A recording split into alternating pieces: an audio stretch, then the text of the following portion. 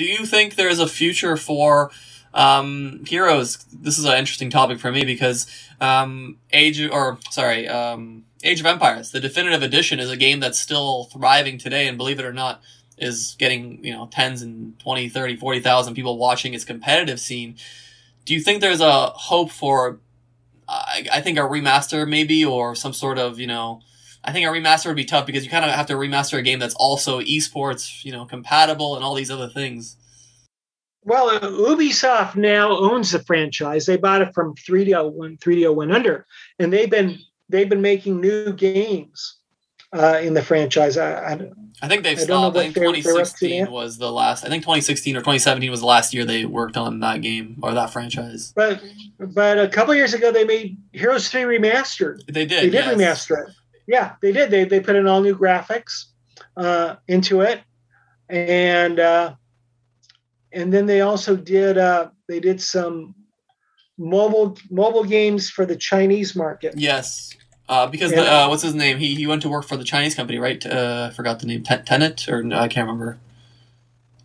John. Tencent? Yes, Tencent, right? John went to work for them, or no? He might. I know he worked for one of them. I forgot which one. It could have been Tencent. Just a quick search here. Yeah, it is. Yeah, it is. He went to work for them. That makes sense.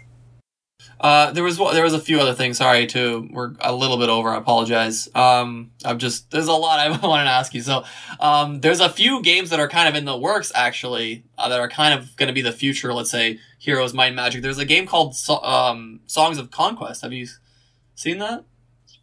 No, I haven't. If you want to give that a search, or I can share a screen. I think it's really close, if not almost identical to well, maybe not identical, but very similar to what the old Magic games were like. It's scheduled to come out in 2022. Looks like the studio Coffee Stain. A turn-based strategy game inspired by 90s classics. Yes. All right.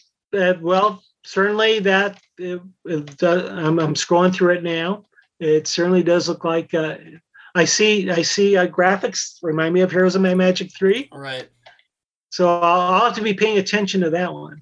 Yeah, I just found out about it recently. All right. Now, something I should share with you is that the Heroes of Might and Magic 3's designer, Greg Fulton, is currently developing on his own a spiritual successor for Heroes of Might and Magic 3 called...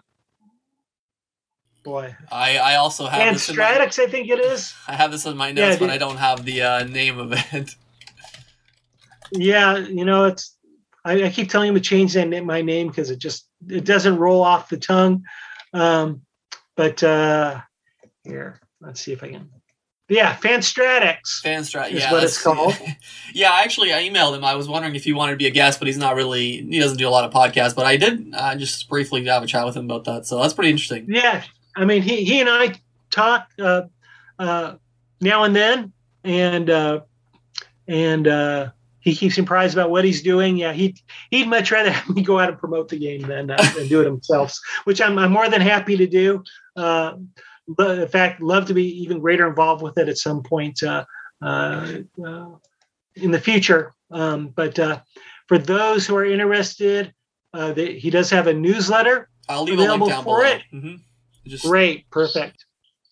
But yeah, if anyone knows what are the elements that made a game like Heroes of Might and Magic 3 successful, Greg is the person to do it, and I would trust him to incorporate those into a new game. Does he actually give you notes, or he talks to you about what he's doing, or is he just general conversations?